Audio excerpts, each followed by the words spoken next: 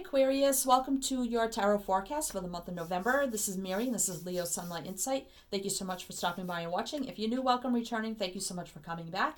This is a general tarot forecast, but we're going to take whatever comes out here. It could be about love, it could be general, it could be about work, career, friends, family, could be anything. I can pick up on past, present, or future energies. I can pick up on maybe something going on with someone around you that's affecting you also, so please keep that in mind. And only take what resonates, throw away the rest, including the signs mentioned. And we're going to look at here whatever's going on with you, your situation, your energy, how you're feeling, advice for you, possible outcome, all clarified with tarot oracle cards. So please stay tuned, and hopefully if you clicked on it, something here is probably for you. Okay, Aquarius, I hope everybody's doing well. Happy December, happy fall. This will be out before December, so this is good for whenever you see this till whenever. I do consider all my readings timeless, so if you'd like to go back, watch past playlists. Links are below. Feel free to do that. Okay, Aquarius, let's see what's going on with you. So we could get a sign, element, or planet here. We'll see how that affects your reading for Aquarius at this time. Take that one. See what we have for you, Aquarius. Mars energy, which is Aries. So you could have a Aries around you in some way. It could be a family member, friend, coworker, significant other. It could be anybody. You could have Aries in your chart. You know somebody that has Aries in their chart. So Mars is all about competitiveness, assertion, aggression, courage, confidence. So it's all about like those drives. You know, so we'll see how that affects your reading, what's going on here. Maybe you're needing to assert yourself in something, having the courage and confidence to do that. I don't know, we'll see. Aries in the tarot represents the Emperor, which is about taking the lead, taking control, taking charge. It also is the Tower, which is about, can be about disruptions. It can be about surprises. It can be about a big realization or epiphany moment. So I don't know, we'll see. We'll see how this all plays out for you. Let's get an opening message for you, Aquarius, at this time from Spirit. Let's get an opening message for you at this time for Aquarius. And we have prosperity lies ahead, new moon in Taurus. And Taurus follows Aries. So prosperity lies ahead. Okay. Something coming in for you. All right, so let's get your energy. Let's get your energy. Taurus is, I believe, the end of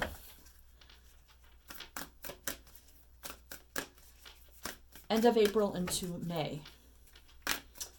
Okay, so let's get your current energy. So we have a time to give rather than take, new moon in Virgo. And I see a lot of like green here, green there. Green can represent the heart chakra, your heart chakra opening up, giving to others in that way, or green can be monetary. So it could be, you know, in Taurus season, something's opening up for you. You have all this prosperity, and then the Virgo time frame, which is the end of August into September, maybe will be in a place to give back to others, maybe that have helped you out in the past. You know, now you don't have to take anymore. Now you can actually give back to those who have helped you along the way. Now you can take control, take charge, take the lead, and give back. I don't know, we'll see. We have here, don't let your past hold you back, South Node. And I just got this for Libra. So this is not falling back on the past, you know, not like retreating into past habits, past ways of thinking, and that kind of energy. You know, just keep moving forward, moving forward. Don't let the past hold you back. If you had things in the past that held you down, it could be the way you were raised. It could be the community you were in. You know, maybe it was like a low-income family, or you know, you had a lot of struggles in your past that you felt prevented you from moving forward. But I feel like with that Mars energy, you know, just really moving forward. And now, instead of everybody giving to you because you were in that energy, maybe, you know, as, you know, when you were young, or just, you know, a little bit here in your past, you're able now to prosper ahead and give back to those who once gave to you. For some of you. So let's get some tarot on this. Let's get some tarot on this, Aquarius. Let's see what's going on for Aquarius. Why is all this energy here? That could be just a message for some of you that you needed to hear that. Okay, so Aquarius. Aquarius, one more. Let's get some tarot. See what all this energy is for you, Aquarius. So why is this energy here for Aquarius? A time to give rather than take. For you, Aquarius. Wow. Way too many. It was like a clump of 10. Way too many. Wow, the Nine of Pentacles. Exactly. That's exactly what I said. Being strong, stable, and grounded on your own. Having all your pentacles. Being totally independent. Sufficient. Taking care of yourself. No monetary worry. No monetary lack. You have this abundance and prosperity now, and you can give rather than take. We got the shadow side here, which is devil energy.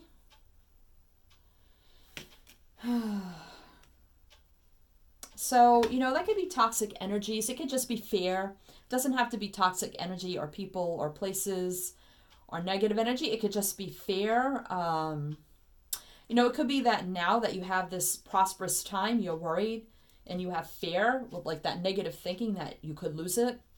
You know, I never had this before. You know, what if I just lose it all and I'm back to where I was? So this is telling you not to let the past drag you back down and hold you back. All right, so let's get a couple more here. Death. So now we have Scorpio here. So this is, you know, ending of old ways. You know, ending things here that need to come to an end.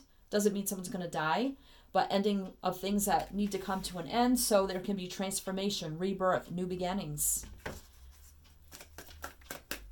All right, so, and I'm just looking at the card here. You see like a very desolate background there, and like this child, well, trying to give flowers. It's like setting fire to your past, like, you know, ridding that energy. All right, so let's see. Let's get one more to this energy. Yeah, Nine of Swords. And I had just said fear, stress, worry, anxiety, nervousness, all that devil energy that can be toxic energy of having negative thinking. I may lose this abundance. I may go back to like I was before, you know, and not letting the past hold you back, because you do have prosperity coming in for you moving forward as long as you stay in control of your feelings, of your future, of your presence, and just positive movement forward. Not give up and fall back into that energy. All right, so we have Scorpio, we have Libra, Gemini, Aquarius, that's your energy. We have Virgo, Taurus, Capricorn. We have Capricorn. We actually have Taurus over there. All right, so let's get your actual situation. Wow, Ace of Cups, brand new beginning, divinely guided here. Could be new love. It just could be self-worth, value, love, spiritual awakening, new spiritual like rebirth. Having self-value, worth, compassion for yourself, those around you. All right, loving life, loving you, who you are, what you are now. King of Swords, and there you are, King or Queen, doesn't matter. Standing here in your truth, clarity. You know, you cut away those things no longer serving you, or you can do that. Stand up for yourself. Don't take any BS. Watch sometimes the King and Queen of Swords can be a little cold with their tongue, so just be mindful of that and be more in a loving energy here with the Ace of Cups energy. This is a divinely guided brand new beginning for you of total fulfillment in every single way. Everything, all this prosperity and abundance will be overflowing for you in every way that you could imagine. So there's no need to think that you may lose this at any time and retreat back to how things once were. So let's get one more. And now the Ace of Swords. Wow. Okay, so the Ace of Swords, another divinely guided brand new beginning based on truth, clarity, cutting away things no longer serving you. Like I said with the sword energy, standing up for yourself, clear communication, big epiphany, realizations here. Brand new divinely guided beginning here with the Ace of Swords. Ace of Swords, Ace of Cups with you in the middle. Wow. And now we have the Four of Pentacles. So yeah, I think you're going to hold on to everything for a while here because you're afraid you might lose it again. There's that energy again of being afraid, having fear that you may just lose it all one day and be back to where you were. So holding on to everything here with the Four of Pentacles energy, not wanting to let it go. I might lose it. And being like not seeing things clearly with the Two of Swords here, being blind. Could be about making decisions or having to make a decision that you don't feel like you can do it. Just being blind to something here. I think you're blocking your abundance by. This doesn't necessarily to me have to mean about making a decision, but she's blocking. So I feel like you're blocking your prosperity with negative thinking, worry, fear, and that kind of energy, as with the Devil and the Nine of Swords. Because that's all on this side. So it's like you're blocking that energy of all this abundance, a new beginning for you. You need to hold up that sword in victory here with the King of Swords, King or Queen, doesn't matter. So let's get some advice for you, Aquarius. So we have the Eight of Cups and the Emperor. So Emperor, Empress, and I had said Mars, Aries, is the Emperor. And so Spirit gave me that card. So Eight of Cups here, walking away from things no longer serving you. Walking away from people, places, things that were no longer fulfilling, holding you back. And moving in a better direction here, divinely guided for you with the star energy here. You are the star, Aquarius. Faith, hope, optimism, wishes and dreams coming true, healing energy, divinely guided energy. Walking towards something here, divinely guided for you. In taking charge, taking the lead, here with the Emperor, Empress energy. Whether you're going for a new job, whether you're trying to be a boss or a CEO, a vice president, own your own business, or just leaving a situation that was no longer serving you. I really getting the energy of somebody who maybe had lived in a very poor place and now has like freed themselves from that energy. Maybe, growing up or very young, dependent on what other people gave you. And now you've went through school, you've graduated, you went through college, you managed to get through college, graduating, and now you're developing a life for yourself where you're gaining abundance and prosperity, you're doing well. You can live in a nice neighborhood, you can drive a nice car, you're self-sufficient, you're independent, you're making your more and more money as you go.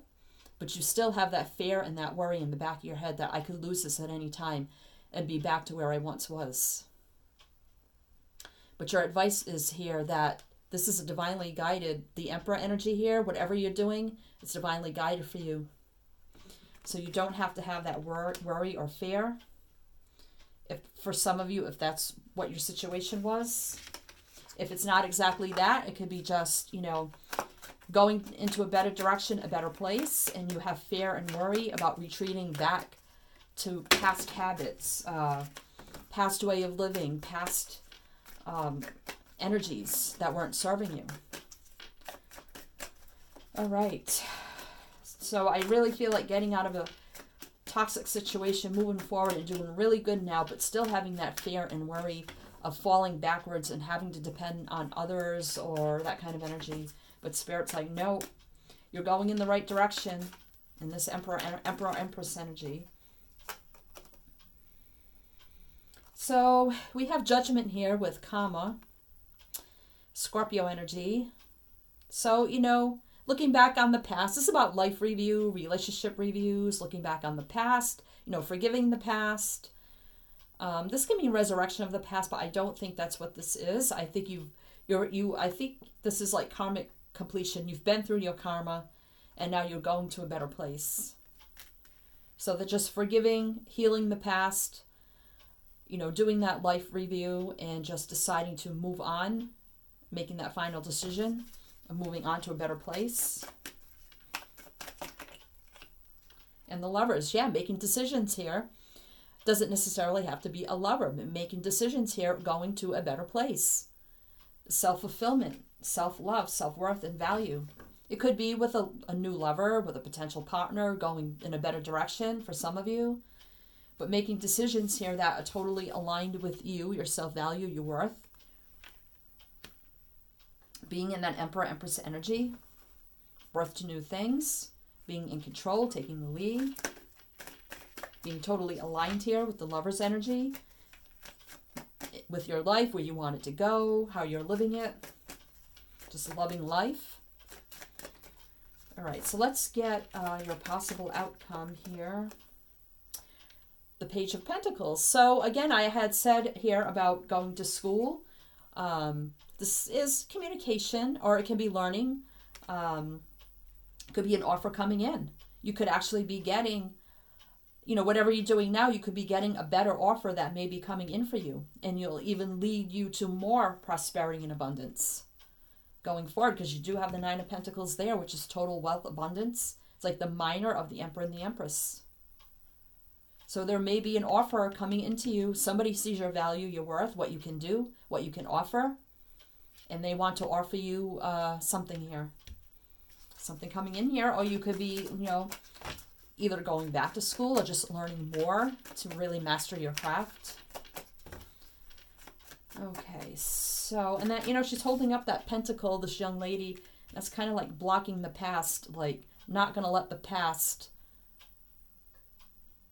haunt you or bring you down or hold you back. It's like holding the past back there. All right, so let's get strength. Yeah, you are strong, courageous, and brave here. Leo energy, having that inner endurance, willpower, taming the beast from within, taming down all that negative energy. You are strong. Infinity symbol here. So you may have been through these struggles in past lives too. So this could be a reoccurring theme for you. But you do have the strength to keep going here. Ten of Swords. Yeah, painful, hurtful ending here. So completion, 10, completion. So I think you've lived all your past karma. You've been through all that. It's done. It's over. It's ended. Your past. Don't let it hold you back. You're going into a better place. So let's see what the bottom of the deck has to say. The Sun. So, and the Sun over trumps everything here. This is the most positive card in the deck. Leo energy again. Happiness, joy, success, victory, enlightenment, healing, happy home and family, success and victory. Everything positive with the Sun. Knight of Pentacles. So slow, practical approaches, slow, practical movement forward, slow, steady growth, moving in the right direction. Eight of Pentacles, working hard, mastering your craft. Three of Wands, maybe a period of waiting, maybe in a period of waiting right now, maybe for that offer to come in down here with the Page of Pentacles. Knowing, ships out in the distance, that I know better things are still yet to come for me. And they are out there, you can see them, and they will dock up for you. Two of Wands, and, making plans, decisions for your future. Moving forward in a new direction. Making those decisions to total happiness and joy. Again, wish fulfillment, happiness in every single way. Maybe a period of waiting as you make these choices and decisions and working hard. Slow, practical here. Stable to happiness and joy and victory, success in every single way. So don't let the past hold you back. I see a bright future ahead here. Bright future ahead. Wow.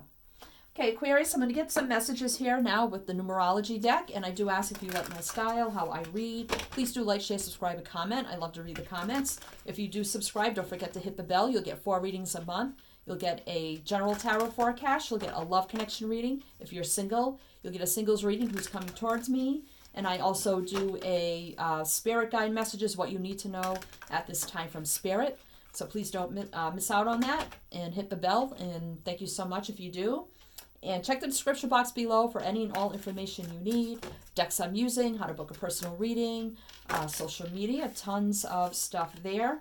And just thank you to everybody who supported the channel. Couldn't do it without you guys and being a part of the channel's growth. And I just want to say thank you, thank you.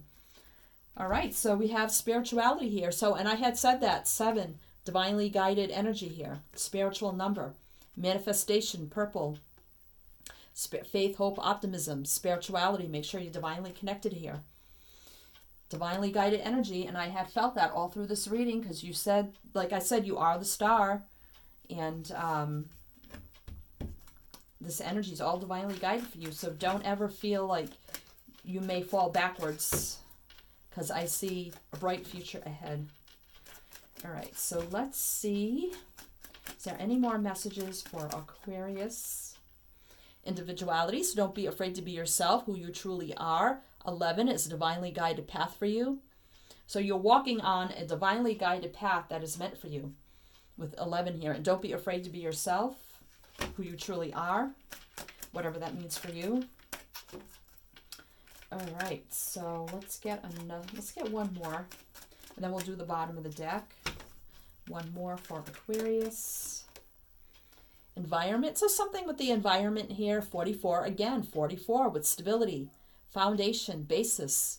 Something, either like your environment is changing here.